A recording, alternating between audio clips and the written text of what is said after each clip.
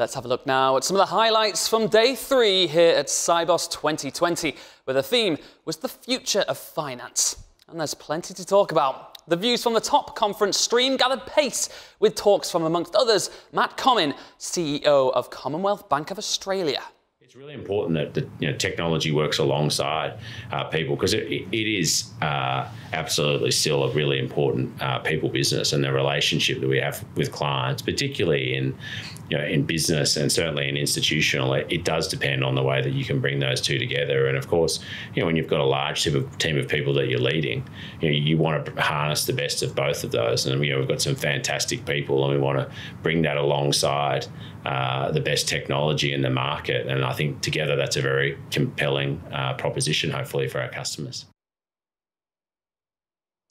Cathy Bessant, Chief Operations and Technology Officer at Bank of America, discussed planning for the future amid uncertainty.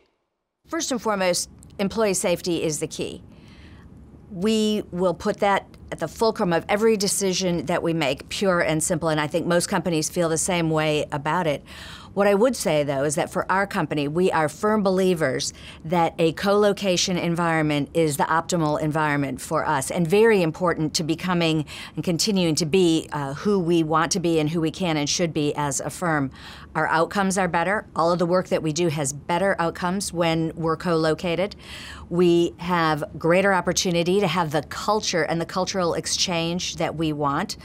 And I think the opportunity, I know, the opportunities for organic interaction, for organic communications are greatly enhanced when we're co-located. And those kinds of things are incredibly important to driving out creativity, to driving out energy, and to growing our younger people into leadership roles, as we talked about earlier in the discussion. In his view from the top, Steven Van Rijswijk, CEO of ING, focused on the regulation of data, amongst other key issues. You see with the new regulation and new open platforms and open banking that a number of competitors are entering this space and they get access to our data. Actually, they're not our data, these are our customers' data.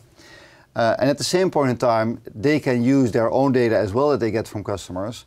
And we strongly advocate that there needs to be a level playing field.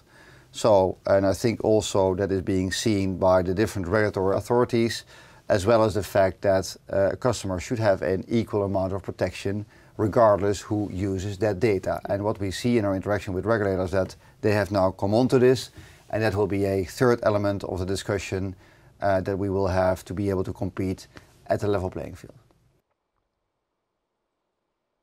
A flavour of some of the key contributions from Day 3 of Sibos 2020.